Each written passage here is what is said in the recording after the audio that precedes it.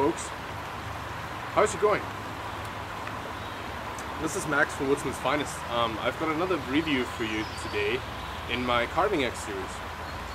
Now I came out to this little creek here. I hope it's not too loud, everything. There is actually a street close by. I'm not trying to make this look like I'm somewhere lost in the boreal forest, but this is a really beautiful place here in the salt mining area in Austria, where I come from, like where my mom's side comes from. It's a beautiful place. There's straight ash trees. A lot of them were bent down by the heavy snow this year.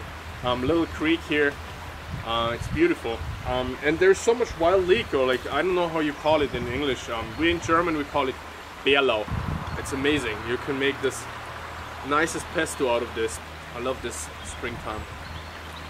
Anyways, let's focus. I've got something for you guys today. It's a little bit of a hybrid. As you folks know, I usually do carving axe reviews for the craft folk out there. And I was contacted by a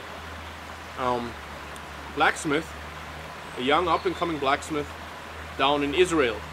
His name is Lian, and he's from Lian Handcrafted Tools.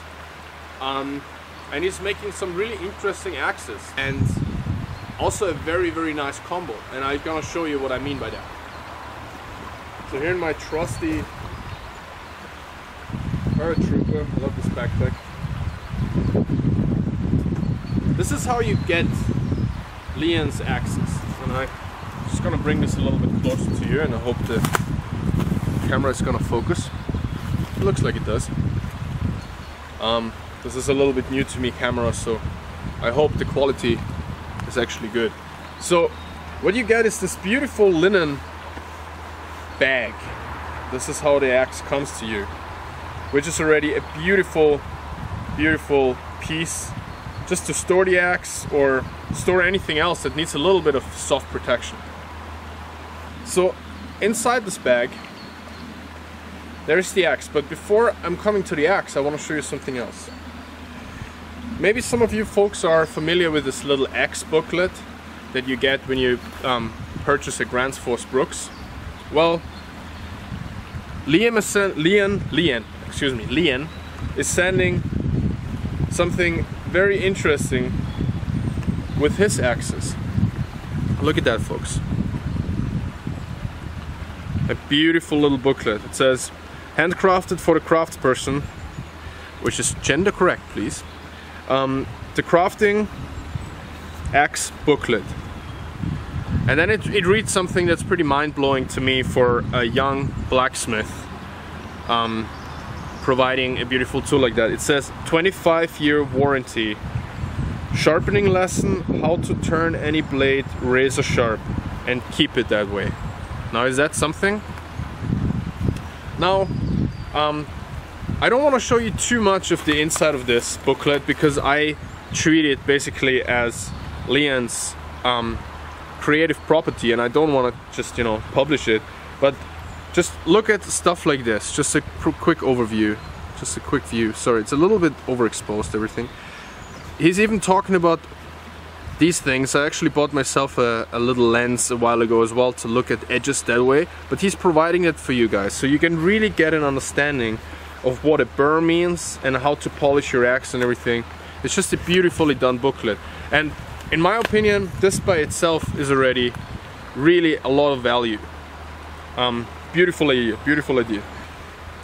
Here we are.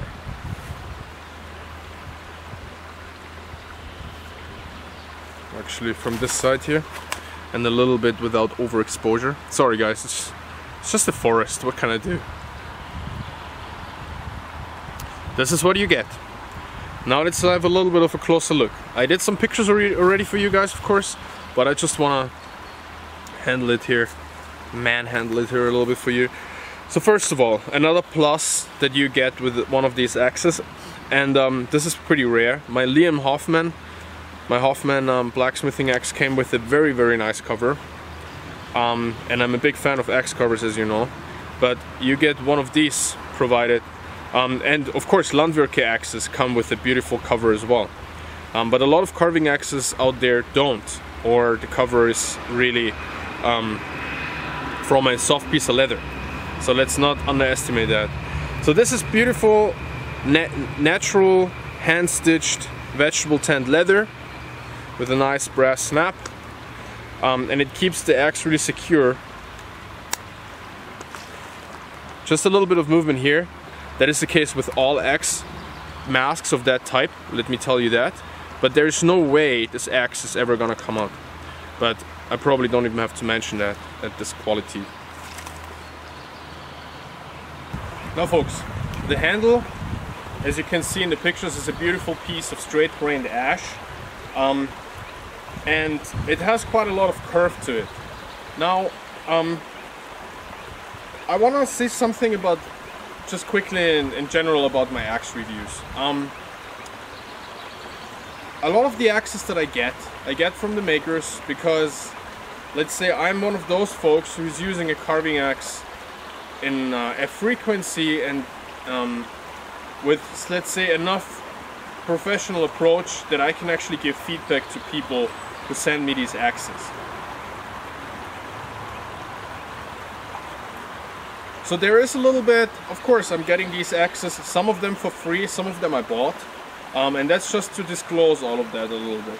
But not everything that I'm getting, I'm 100% happy with every single aspect.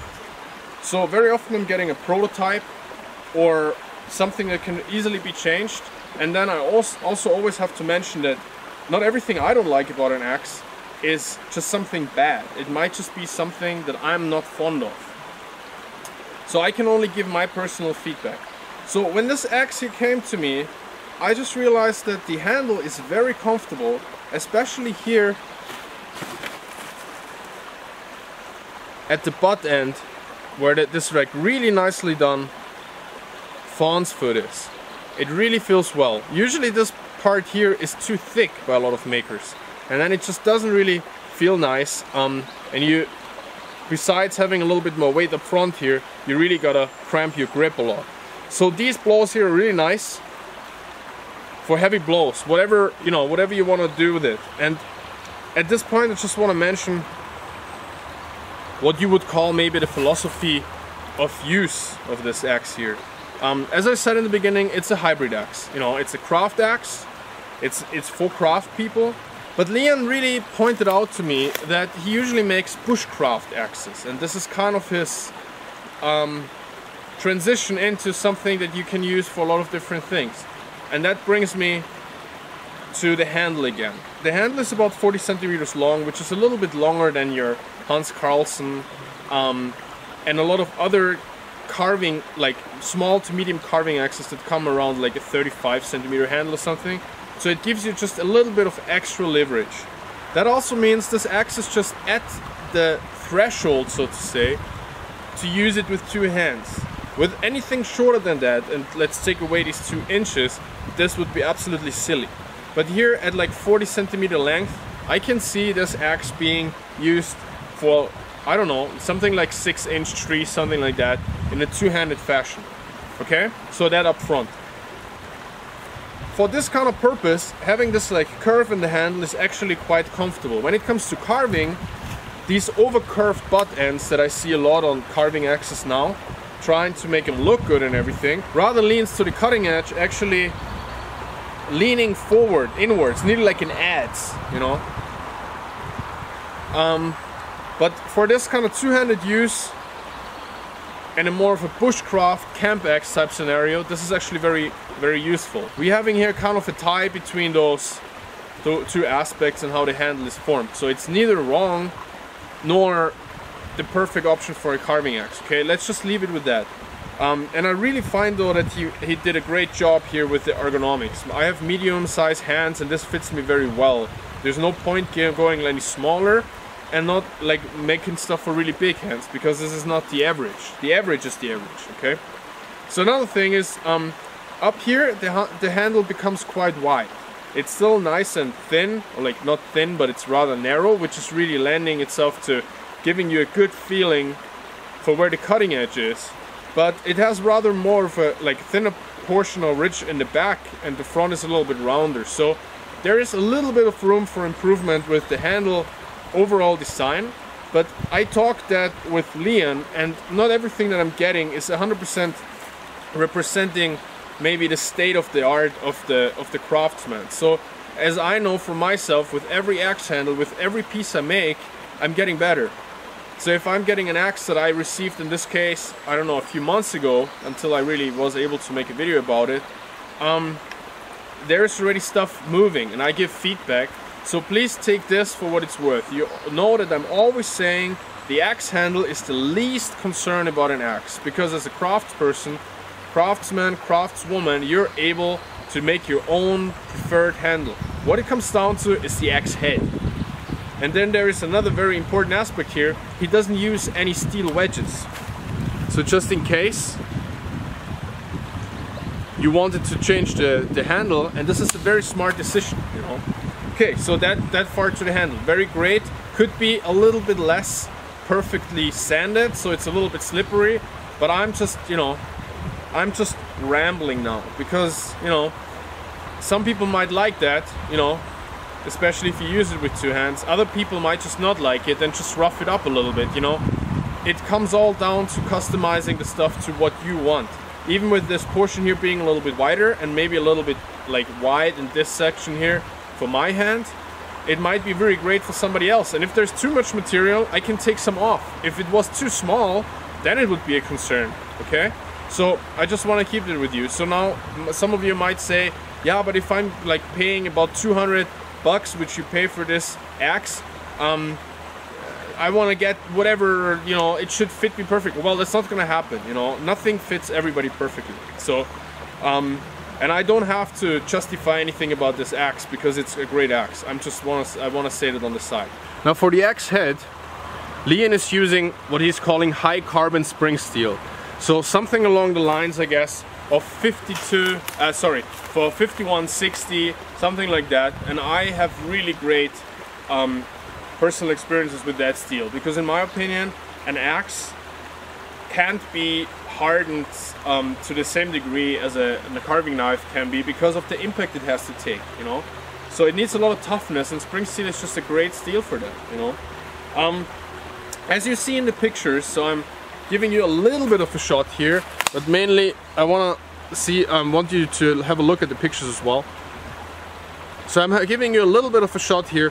This is a beautifully finished top of the axe here. It has a very nice taper, a nice eye with a big enough pull in order to balance out the axe. So we're having a balance that's about here, which is great. A lot of axes have their balance point right behind the head. So we're about here, which means the axe feels more balanced, because every centimeter, an inch that it gets closer to my hand, the axe feels less top heavy, right? So when we're having the balance point here or here, that makes a whole lot of difference for my hand. The axe itself is very nicely finished, and as Lian always refers to, there's the section about here where you see kind of the scale blowing off after the forging process, exactly here. So this is exactly where you got your quench line, which is nice. The maker's mark here, very nicely done. Other than that, we got a pretty classic, I would say about 5-inch cutting edge, Nordic inspired axe design with a nicely decorated or like done beard that has a second scallop here, and not too much of an upswept toe. And here comes in the hybrid a little bit. It's also easier to make an axe mask for this type of axe, I have to say at that point. But we don't have this extreme upcoming toe where the neck here would position itself rather in the middle of the cutting edge. But here the beard is rather extended down. First of all, this is really nice for smaller tasks to get my hand right behind the cutting edge. And in this case here, I'm consciously talking about smaller tasks because of the profile of the axe head. And as usually, I have no preparation for this kind of video, so I'm just telling you this stuff as I go along. Sorry. as you see, we have a nice taper here in the axe. I showed you that before, which really reminds me of a Grants Foss Brooks small forest axe, or one of my wildlife hatchet. And what that does is it ends right behind the bevels in something along the lines of 3 or 4 millimeters. Now, my Carlson axe and a lot of Scandinavian ground carving axes, they end right before the bevels in about 5 millimeters, so they have enough meat to then form a nicely done 30 degree bevels. Sorry. In this case here, we're ending with something like 3 millimeters, and then we have a continuously nicely curved, rather thin convex edge. And I hope you see it on the detailed pictures as well, but I just want to give you another idea here. These are nicely convexed bevels.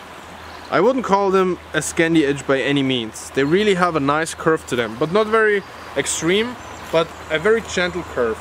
This enables me, since it's a rather thin cutting edge, with a little bit more meat behind it, this enables me to really do smaller stuff with this axe, you know. In a carving scenario, but also in something like a bush scenario. Camp scenario, splitting stuff, it's a convex edge after all. A little bit of limbing, chopping, you know, getting some smaller pieces of wood for your camp. And as I said, also in a two-handed manner.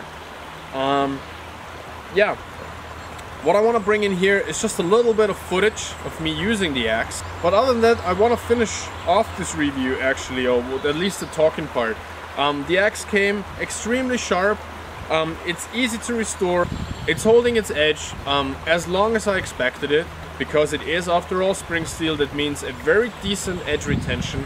Nothing out of the ordinary, but also way better than anything you could buy anywhere in a store. If that makes any sense, you know. An axe is an axe. It needs to be taken care of. It needs to be sharpened. You know, it's not a magic sword or something like that. You get a beautiful package here. You get it nicely covered. It comes beautifully in this little bag. You've got a great guide to this axe and its use and its maintenance. It comes from a true craftsman down in Israel, working out a beautiful little shop, who really knows what he's doing. You're getting a beautiful handle, great steel, great heat treat, and there was even a little bit of a personal note in my little booklet, and I'm sure Lian is gonna write one to you as well if you're deciding to go with one of his axes. Now, price-wise and everything, to put it in the overall context, I would say for a completely handmade axe that is serving you in a carving and a bushcraft fashion, and bushcraft is just, again, crafting, carving something that you need out in the bush to live there comfortably. $200 is really not a bad deal. For being hammer forged, coming out of a little shop, and the whole package you get, I just can say again, I really think it's a great deal and it's gonna serve you really well. Now,